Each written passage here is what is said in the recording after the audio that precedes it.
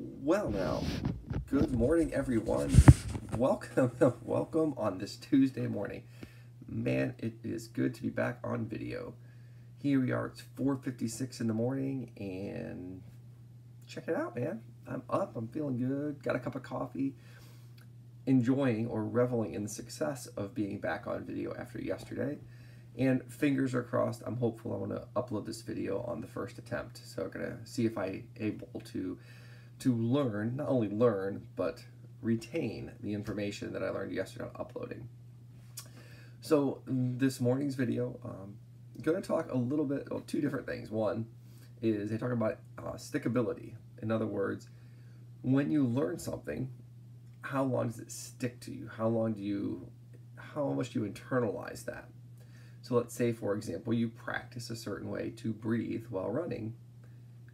Do you do that only at practice, or does it stick with you all the runs? So we talk a little bit about stickability, and that's mostly because I want to see how this upload process sticks in my mind and in my life. And I'm confident that it'll do well. We'll see here in about a minute and a half when I try to upload this. The second thing I want to talk about is what we're working on in practice right now. This week we're doing a little bit of work on half-mile repeats. And the first part of the week practice is learning how to run that half-mile repeat, not at just an easy average run, but also not at your red line. To kind of run at that spot that you're engaged, you're comfortable, you're moving, but if you needed to shift gears, you could just shift gears and go. And it wouldn't be a really big deal. So basically what you're doing is you're kind of aware of all your strength, but you're not using it. You're aware that you're breathing strong. You're just, shoulder, sternum, shoulder, upper body is really, really broad. You have this deep breathing and you're like, man, I feel great. I could step it up a notch, but I'm not going to. I'm going to kind of hold back and learning how to find comfort there and run there. So in this current training, we're really kind of getting ready for a half marathon. And we talk about it in half marathon and in marathon training. Is finding that pace, finding that groove, perceived effort-wise. Listen to how your body feels and running in that spot that's sustainable, but you can also increase your pace, which would give you what? A negative split run.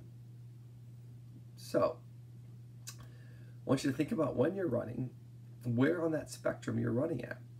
Are you running just like easy, just a regular old run? Are you running just, hey, I'm running really hard, really fast? What are your degrees in there? Like, do you know where we can kind of shift gears?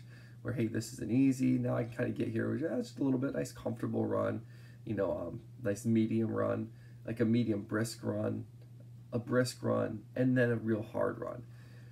Learning those gears and learning how to kind of click into those and what they feel like. In other words, where's your breath different? Where's your torso engagement different? Where's your pace different? And finding comfort in those where you're able to kind of switch back and forth, kind of like driving a car or riding a bicycle. Very similar stuff. So that's what we're working on. So when you go out on your next run, or next walk, or next ride, or next swim, or even lifting, find out on that range, where are you at? What type of effort are you putting forth? And how comfortable are you there? One of the hardest things when you lift in the gym is to kind of stay at that level. Most people will either just lift light, like just kind of go through the motions, or most people say, okay, I'm going to go lift really heavy.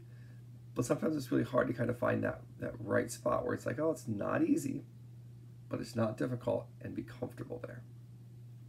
And that's what we're working on. So thanks again for watching. I apologize for the break that we had last month, but have a good, strong, successful day.